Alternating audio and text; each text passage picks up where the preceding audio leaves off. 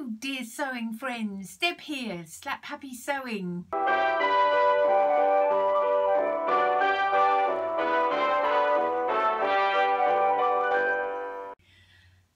Okay, so I have been working part-time for a few weeks now, and I can honestly say that it has not made me, I have not spent my spare time being much more creative, and in fact I haven't got an enormous amount of completed projects to show you, but I thought you might be interested in the things that I've been thinking about. Okay, so it's winter, as you can see, weather is cold. My outfit is a cashmerette, what is it, as a Concord, I think it's a long sleeve Concord, and there's this upcycled charity shop waistcoat that I put a bit of webbing in because it wasn't really big enough around the tummy. And oh, and even the trousers are upcycled. They are these trousers, they're very warm actually, and they're good for the winter for that reason, but the waist on them was a bit tight and it's got those big thick elastic, so I actually just snipped the elastic in a few places and sort of let it out a bit, and they're so much more comfortable now. That might be a bit too much information, but hey, whatever. All right, yeah, so the weather is very cold, as you can see. Even Big Puss, anytime there's a heater on, he's right in front of it. I've been having a little phase actually of wearing quite a few dresses, so I've worn my cashmere Upton pinafore because it's great actually. It's a big heavy dress, and it's got, you know, if you wear a jumper with it, it's and then a cardigan over the top, very good. Really enjoying my snag tights. Show you here. Oh yes, I want to show you, I have been looking at these Ellie and Mac hoodie patterns that I bought. There's a few different ones anyway, I'll put them up on the screen. But actually I found there was a petal top as well, and I almost managed to get a petal top cut out of various different stripes and spots and all in navy and white, but then I'd need some plain navy fabric to go with it. So I put that little project aside. Yeah, I found actually, although these things were supposed to be scrap busters, you actually need more fabric than you think. So I've got some footage which I'm going to cut away to. I bought a few knits. I'm going to show you one that I made. It wasn't the true thing. I basically just made a big size and just made it straight, and it's come out a bit big, but you'll see. It's kind of fun anyway. Hi everyone, just want to show you a little bit of fabric that I picked up. I bought it from Spotlight, from their clearance section, and they've got an offer on at the moment. If you buy at least 3 meters, they will give you half price. So actually it ended up being very cheap, and then I'm kind of tempted to go back in and buy some more. Now, as you know, I have stashed up quite a bit by buying fabric from somebody on our version of eBay, which is Trade Me. I found a person locally who was destashing. She's an elderly lady who's going out of sewing. She must have been a professional sewer, and I have bought loads of fabric. If you want to see it will be in my previous videos. But most of it, in fact 99% of it, is actually plain, which is fine because plain fabric's really useful, and I make a lot of plain clothes and I wear a lot of plain clothes. However, which I've been trying to sort of think, okay, well I can maybe use up some of my scraps, and I went to cut out the petal top and found that it's funny because you think you've got a lot of scraps, but actually when you try and put a pattern piece on it, obviously it's got to be the right way round and all. Also found, so I thought, well, I think I'm going to have to get past the fact that I probably can't use these scraps. They probably are too small. But I would like to have a go at some of these tops, like these ones I bought from Ellie and Mac in their Wacky Wednesday, so for $1. But you can see they need a mixture of fabrics. They need some colours and things. So what I've bought is some I think they're nearly all cotton spandex, but in some colours. So there was that one. So yeah, I was sort of thinking I could use a dark pink. I could use a black, a yellow, even a turquoise fabric with that. And then I've got this one, which is just a really nice fuchsia pink, which is, believe me, it's been a colour that I have worn quite a bit in my life and enjoyed wearing a lot. It's a very jolly colour. You know, when I lived in Ireland and the weather was really, really rubbish a lot of the time and it was really dark and overcast, I used to find that by wearing bright colours sometimes, it was like the light reflected up off my clothes, and it used to make me feel happier. So I've always remembered that. And this colour is one that I used to wear a lot, so I will try it again. That one's got a kind of a bit of a sort of a crinkle. I've washed these, but I haven't ironed them. Can you see it's got a sort of a crinkly thing going on? That one I might just make a top or a t-shirt. Then there's this one, which is also, I probably wouldn't make a top out of this, but I would like to use it for making one of those tops, you know, mixing it with something else. And this, I liked this, you know, I obviously do like teal colours. I liked this one so much, and it was such good value that I bought 3 meters in order to be able to make a dress. Now, I have just bought the Sybil Illusion skirts in the Friday deal that they have. And I had gone past that pattern a couple of times before when it's sort of come up on special, because I almost never wear skirts. In fact, I think I own 1 skirt.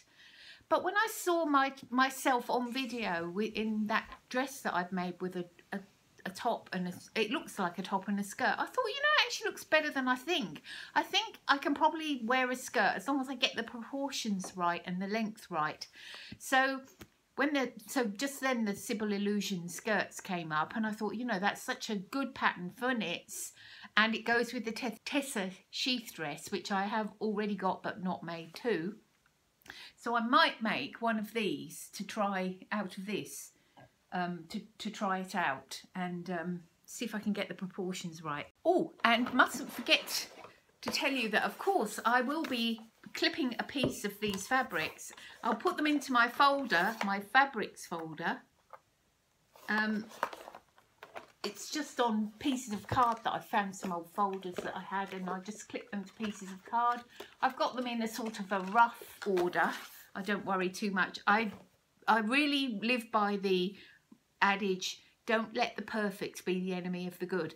But I do find this, plus my pattern book that I have, is great for when I'm sort of sitting there musing what things I might like to make, as we sewists do, because actually, you know, all of it is part of the hobby, and all of it is part of why we do it and what we love about it. And I think we should fully immerse ourselves in every bit of pleasure we can get out of our hobby. Which brings me to something. Miss Shoe Makes, I'll put her link to the video below. She talked about how much she likes to sew, because I think she's a retired lady, and her and her husband, you know, after they've had their dinner, they go off in their separate directions, which I completely understand. I'm here on my own today because my husband's gone tramping, but that is a good thing, because, you know, I'm now working part-time, he works part-time. We spend a lot of time together, so it's good if we're not always together. Yeah, but she said, like, she loves to go off and do a bit of sewing in the evening on her own, and she loves that kind of alone time and, you know, in her own little world. And I think, I'm sure all sewists can completely relate to that, and I like that a lot too. She said, I think sewists are often quite solitary people. Do you think that's true? It certainly is true for me. I want to be able to go to more places to wear my clothes and maybe get out a bit more, so I'm going to think more about that. But yeah, I think you'd need to be quite a solitary person to enjoy sewing so much, because unless you've got a sewing buddy or in a sewing group, which would be a great thing, there has to be a way of doing this YouTubing as a group thing where we could all feel like we're sewing together. Okay, here we are. So I have completed I made a muslin for this one. This is the adult undercover hoodie by Ellie and Mac. I think I bought this pattern for $1, and the idea of it was to try and use up some of my scraps, but actually this pattern isn't as good as you might think. Because, well, in the end, that's why I couldn't find enough scraps, because what you've got here is a front and a back, and then you could have a 2-part sleeve, but in the end, because I've only just used this fabric, I've just made a one. And this piece here is basically a whole other piece that goes on the front. So there isn't a seam up here. The idea being that you have a little pocket in here, which, and I have followed the right, it's in the right place. Well, I find that a bit of an odd place to put a pocket, especially a pocket that goes right down there. However, I suppose if you wanted to pretend to be a kangaroo, it might be quite useful. A pregnancy pocket. I think if I was going to put a pocket in, and as you know, I am not a big fan of pockets, I would probably put a pocket right down there, and you could actually put one in there if you really wanted to. But anyway, you could also just put a seam up there. Now, this is a muslin, and I finished it because I always try and finish my muslins, and even if I don't like them, I'll give them away. So this was for fit. Now, what size did I make? Let me look here. I don't think I lengthened it at all, and that was #1 issue. Remember, I'm 5'8". I actually turned this white band over again because it's too flimsy. So, but you know, it's not like I'm lacking length here. I mean, which is quite good really, because it's a tunic. I can wear it with leggings. I actually quite like it, and I think I will wear it. There's something kind of jolly about it.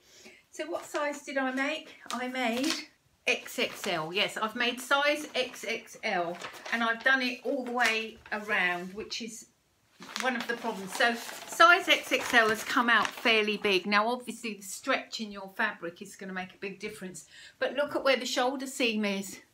It's here. It's right off my shoulders. And as I say, the sleeves, which I didn't lengthen it, and I didn't lengthen the sleeves because this is really a muslin. As you can see, the sleeves were ridiculously long as well. In fact, I've actually hemmed them back a bit so that they're a bit shorter. So the sleeves, of course, the sleeves are ridiculously long because the shoulders are off. So I can probably go down to size XL for the next one, although I'm always a bit wary. I might cut XL up here and XXL down here, because you can always take some fabric in. I find if you get the shoulders right, then you can always take in a little excess fabric you might have at the sides. It's better to be too big than too small, but the shoulders, yeah, they're wrong. However, oh, and this piece here, I put it on the other way round, just as a kind of a you know, design idea. But actually the stretch is this way. It's got widthways stretch and not much lengthways stretch, so it doesn't quite behave the way the rest does. But hey, I think it's okay. Yeah, so there's the fit one. Let's not look too closely at the cuffs, the rib. This rib that I've got, I think it must have been like, what do you call that? It's like vest material, cotton vest material. It has nowhere near enough structure. So, you know, let's not look too closely, because I probably shouldn't have used that. But hey, this was a muslin. Right. Yes, so what else have I been doing? Well, I have been out charity shopping, and there are often patterns there, but they're often really, really old, like 80s type patterns, sometimes even older than that. And not often in bigger sizes either. Often, you know, only in the small size range, or like a size 10 or 12 or 14. But over the past few weeks, I have managed to collect a few patterns. There's this one, Quick Sew. It's a pinafore. As I say, I've been wearing my Upton pinafore, and I'm kind of interested to see whether I could make a pinafore that might be a little different. Do you think that? The only thing is, it does kind of look a little bit dated, but I guess it's the way you wear it. Then we've got Simplicity 9016. Now the reason I picked this up, I'm going to have to grade it up a little bit, and I can probably do that by you making the biggest size and having a full bust adjustment.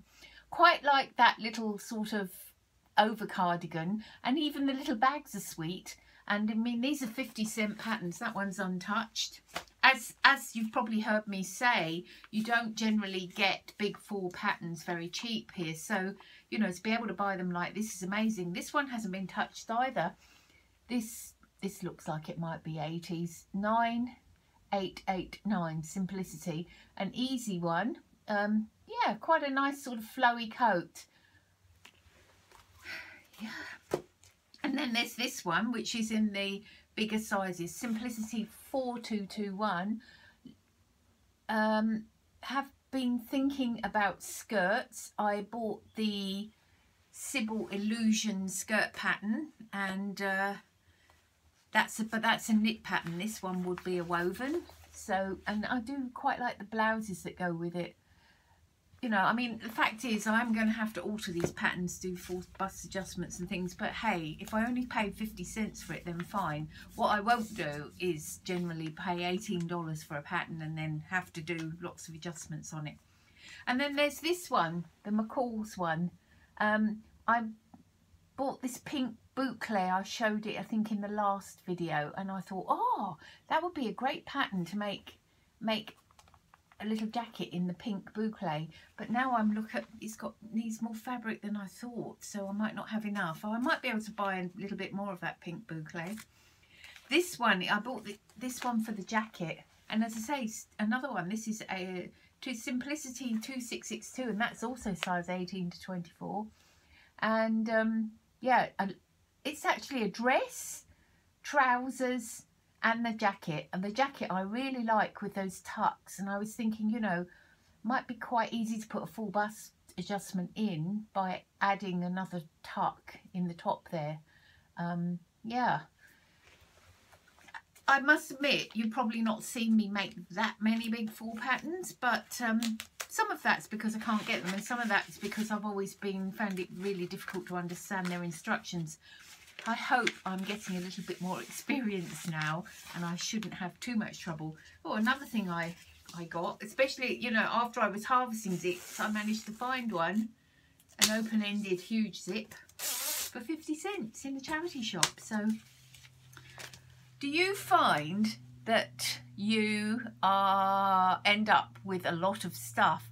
I mean, this is a bit of a problem for me with creativity, because keep too much stuff and to be quite intentional about what I keep. But my hobbies, like art and sewing and all, they actually do require materials. And because also I'm kind of want to sew sustainably and use secondhand things wherever possible, that makes it even more difficult, because you've actually got to have this stuff on hand. You can't just go down to the shop and be sure to buy it. You've got to collect it. So yeah, it does mean that I'm sort of, I think I'm probably getting towards, you know, peak stuff. I've certainly got quite a lot of fabric, so maybe I need to sort of have a little mini fabric ban on myself or something. Do you have that problem as well? Yeah, I've really been enjoying Hales Moore's videos about decluttering. I can really relate to her. Although I think she's got a really small space to sew in. I think she's doing really well, actually. But I know what you mean, you know, when you've got too much, when you're looking at too much stuff and you can't put it anywhere, it does really get in the way of your creativity.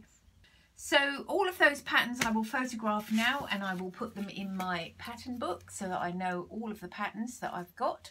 So I should be able to look through my folder with all the fabrics in and my patterns here. All I need to do is dedicate a little bit more time to sewing. Just before I go, I must show you these floor cubes that I was making. Do you remember I made this floor cube and it turned out to be absolutely huge? I could hardly pick it up because actually the weight of all this cut up fabric inside was massive. So what I would do is make a smaller one, and I think they're 60 by 60 centimetres. Can't remember what the depth is, but I made 2 covers, so they're actually only the undercovers. I'm going to obviously make a cover to go on top, and the idea is you can use them to sit on the floor, or you can stack them and use them as a poof or whatever. I really like the look of them. But I find that I have got some more fabric to cut up. It's surprising just how much cut up fabric these floor cubes use. So, but yeah, in the getting from the big one, I had to unpack all the stuff I put in the big one and put it into the small one, and this was the result. Oh dear, oh dear, oh dear. So that's the results of my creative week. I hope you have also been having a creative week. Do let me know what you're working on at the moment, what projects you're doing. I guess I know I have some New Zealand viewers, so if you are a New Zealand viewer, what winter stuff are you making? And if you're from the Northern Hemisphere, I would love to know what you're making too, because, you know, I think it's by sharing. I think that's why I'm sort of talking about my patterns and things, because I actually find that it's the little asides and the little things people say that often mean the most to me and make my creativity light up. So I hope that you are heading into a nice creative week. What have you got on your sewing table? Do let me know, and I will see you next time, hopefully next week if I can get my act together. But yeah, happy sewing in the meantime. Do take care of yourself. Bye. Come on, let's have your opinion then. Come and give us your opinion. No. He actually said, come on, what did you just say? What did you say? Huh? What did you just say? It's quite good. Quite nice. Come on into the camera. No, no. Yeah. Maybe it is striping material. Oh, it was just in my stash. I thought I'd use it to make a top, you know, make something out of. It's a bit flimsy.